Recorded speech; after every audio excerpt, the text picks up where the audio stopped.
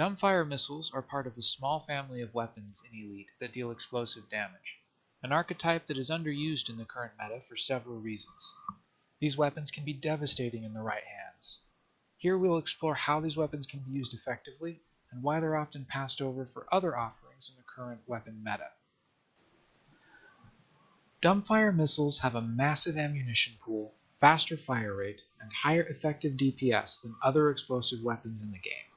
Unlike other hardpoints, missiles deal the same damage regardless of module size, making them an incredibly potent weapon on smaller ships.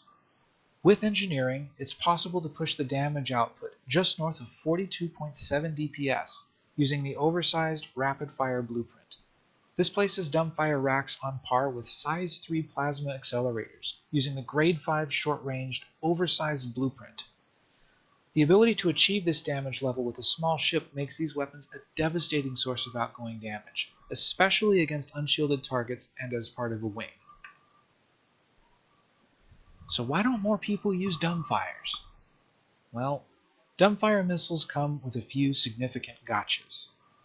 Dumbfire missiles travel faster than any other missile in the game, but that high speed is still only 750 meters per second, meaning that the lead times for Dumbfire missiles are high.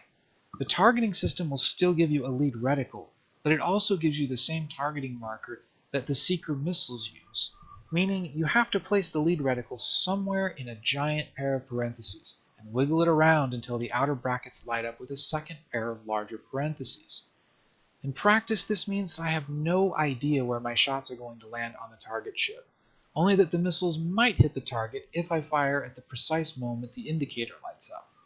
The problem is that this indicator feels clumsy and awkward if you ever find yourself engaging a smaller, more maneuverable target. The slow shell speed means that the target actively maneuvering will probably dodge your shots, giving you little options in a fight but to get closer.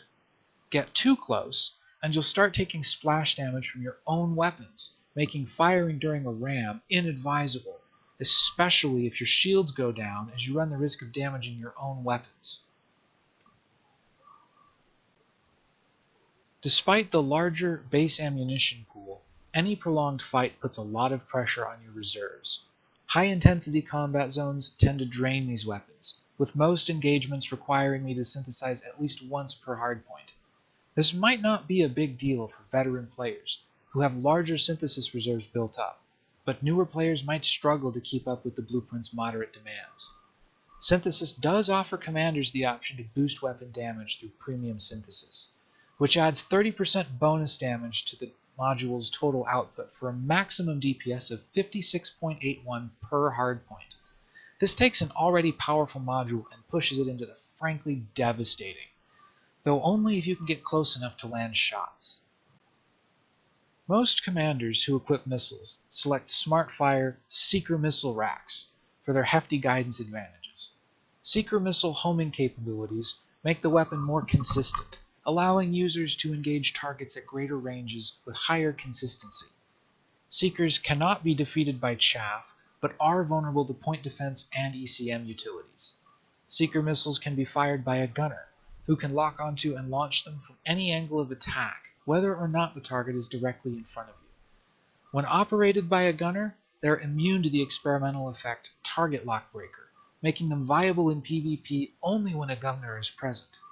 These advantages are exchanged for the inability to fire without a target lock, half the DPS of a Dumbfire missile rack, and a much slower projectile that can be outrun by some of the smaller ships with engineering. I'll give Seekers their own review at a later date. Despite these disadvantages, I've found Dumbfires an effective weapon in PvE, with possible use cases in PvP, if you can be accurate enough to hit the target. It's possible with enough get good to kill another player with these weapons, though you need to have a way to kill the target's shields before they become effective. The ship you see here mixed oversized and penetrator experimental effects to spread damage out across external and internal modules. This is something to take note of, because the penetrator experimental effect greatly reduces the damage its missiles do to external weapons and utilities. Having the ability to disable a target's weapons is invaluable in a protracted fight, especially in PvP. Some curated PvP tournaments have outright banned secret missile racks for this reason, since they make the process of disabling hardpoints almost effortless. It only takes 3 or 4 direct hits with seeker racks to disable a weapon hardpoint, something to keep in mind when using Dumbfires, since their higher damage reduces this requirement even further.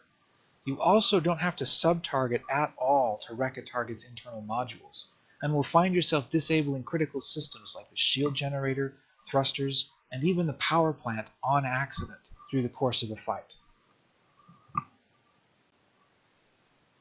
All things considered, Dumbfires are a great weapon for PvE. They're fun to use and offer unique advantages provided you have a way to kill a target's shields. With time and practice, you'll find them effective and rewarding, though occasionally frustrating. Their low power draw makes them forgiving and efficient, freeing up distributor power for shields and engines, thereby increasing survivability and maneuverability. I recommend them for PvE engagements since they work well across several build archetypes and are easy to integrate into an attack strategy with some advanced planning. PvP viability is unfortunately limited.